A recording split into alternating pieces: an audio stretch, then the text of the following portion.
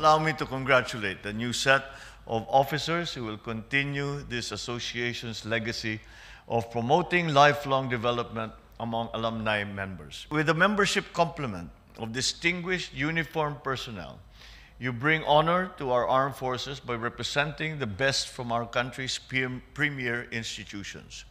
Despite this association's relatively young age, your collective efforts in support of the alumni of some of the country's top schools and academies have made a lasting impact on the lives of our graduates and their families. More importantly, it falls on all of you here to nurture a genuine sense of compassion, integrity, and patriotism in the hearts of your members. This administration believes that government programs are more effective if we employ a whole-of-society approach. With your extensive collective experience and expertise, this government will always be open to work and discuss with you on matters of national security and public service in general.